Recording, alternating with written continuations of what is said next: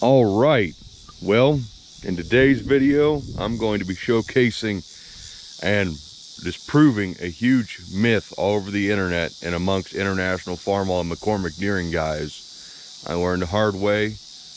Now I'm going to show you why a T20 crawler and a Farmall F20 do not have the same engine. Hope you enjoy it. So let's start off with the first thing. This is the T20 crawler my dad and I purchased, almost a month ago. And we've been working on trying to get the engine unstuck. It's a 1936 model. And we also bought this 1936 Farmall F20 tractor as a potential donor tractor for the crawler. They made roughly 150,000 of those tractors. Are real common. They're not expensive.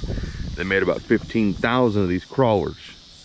A much more rare machine, and yes, this thing is a pile, but this thing deserves to run again. And if at the expense of an F20 it'll take to fix this, we're willing to do it. Well, I believed everybody on the internet and they said it was the same engine, just this one had a water pump. Well, there's more differences than just that.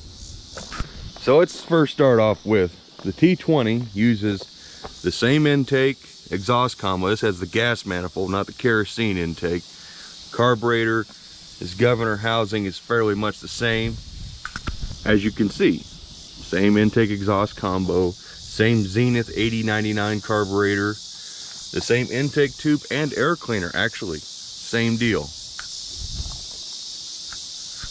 Now it's only on this particular model that this is all the same, this earlier one. The tube is down there, it's rusted out, it's junk. But it's same little engine covers, same basic block. Now, like I said, same basic block design. There's a couple differences. This has a pad here with the serial number and stuff on it. That is not present on the T20. However, you start to see the first difference is this water pipe here that runs to the bottom radiator on the left-hand side, as you can see. We'll go to the crawler. The crawler, however, instead of this pipe coming down to this part of the radiator, it goes up into the water pump. Water pump. So then the question is, how does the water get fed from the bottom of the radiator? Well, the radiator is a completely different casting. As you can see, it feeds from right there. And then it goes up. So that's actually part of the casting. There's really nothing you can do there. And then how does the water pump mount, you may ask? Well, this is where the big differences really start coming in. So we'll come over here to the right-hand side of the machine, and we'll just take this in. It's the same magneto governor setup. The throttle is different, and so is how the magneto advances and retards. But it all kind of works in the same style. And you come over to the T20 tractor, as you can see, it's all fairly much the same. The same governor housing, same magneto. This is where it's different right here, is, you know, this little deal here. It goes to the F20's throttle. So the F20 uses basically gravity siphoning to cool the radiator. The hot water, this thing holds an impressive amount of water. As it gets hot, it raises to the top of the radiator and the cool water drops to the bottom because heat rises and that water is then fed through this pipe that goes to the block. It gets hot, it raises to the top to this water manifold, and it is forced through the top of the radiator, and then it rinse repeats. That's how this thing cools. And also note, this water manifold, see the size of it? You look at the water manifold on the T20 crawler, it is significantly larger. It is more similar to a T30 manifold off of a larger tractor. I have not confirmed nor disproven whether or not it's the same manifold or not. I don't have a T30 tractor, and everybody tells me it's a lot bigger engine. So if it's bigger, then it must be different. So that makes this a special casting just for the T20. There's a big thermostat in here. But as you can see, the top of the radiator is also special to the crawler because it's cast completely differently to take advantage of this actual water inlet manifold. Actually, it's the water outlet because the inlet is down there. Another quick difference you can easily spot is on the crawler, radiator cap is dead center. Whereas on the F20, it can't be dead center because that's where the steering box is, so it is offset. On this particular tractor, it is on the right-hand side of the radiator, but it is the same cap. So we're gonna start with the F20, the major difference here. You can see clean through right here. This is where the water pump would be mounted on the T20 crawler. And you can see the idler pulley and everything right here. The belt broke on this yesterday, so don't mind that. As you look at the head casting, nothing's been ground off. This is how it was cast. It actually comes out straight, and then at like a 45-degree angle, it comes back over to here. However, on the crawler, there is no air gap. It is just radiator right there, or actually water pump. And the water pump sits exactly where that hole is over there. But how does it mount? Well, this is where I found out the hard way. The T20 has its own cylinder head casting, because instead of this coming off at an angle and meeting up with this pad, which this pad's actually drilled and tapped, and it's not drilled and tapped on the F20.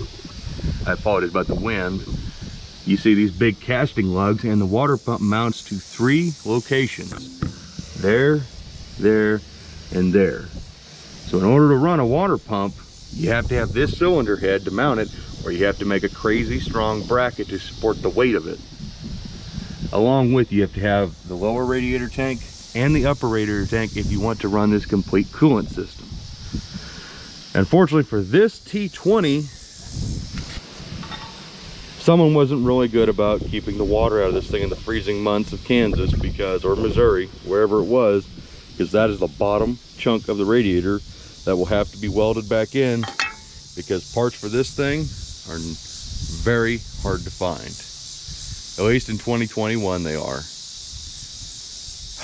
Also, the T20 engine does use actual V-belt instead of a flat belt. That's kind of a neat deal. That's about it as far as differences that I have found so far. Internal components of these engines are almost identical. The rocker shaft assemblies are the same. The rod and piston should be the same. The bore is 3 3/4 by a 5-inch stroke on both machines. So yeah. And if you were also curious, the throttle is actuated on a T20 crawler with this lever. That controls the movement of the throttle to the governor. As you can see, I'll pull the throttle back. It moves that rod and that spring, and it's spring tight, so I let go of it, it locks into place, move it forward and back. And also on the crawler, the advanced retard is this little switch here. Move it all the way over for advance, move it back over the other way to the retard setting. It kills the engine. And on the F20 tractor, the throttle is this incredibly hokey but effective pull and push lever that locks in with these serrated edges. So, and the same thing with the magneto. This is not original. This is previous farmer done, but that rod runs all the way out, up, down for advance, up for retard, for shut it off.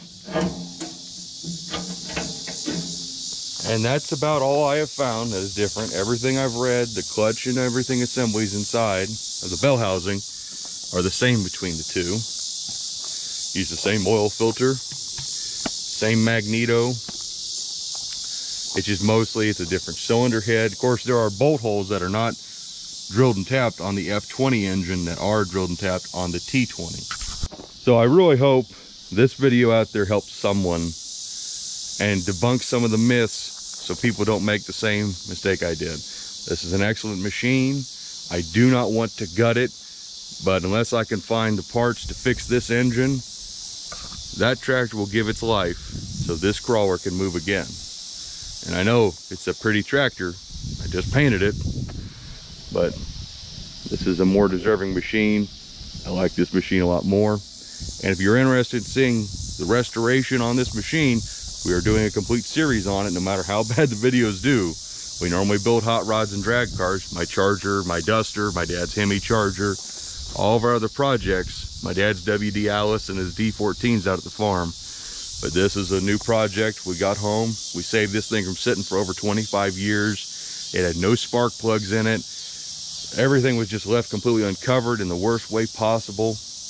But we will make this thing move again under any circumstances. So if you're interested in seeing that, you know, you hit that subscribe button or whatever. Just stay tuned. We got videos on this already, so go check those out. We've got most of the things moving on this machine. We got the steering clutches out. They're going to get resurfaced. Everything moves. Transmission's good. At least it feels good.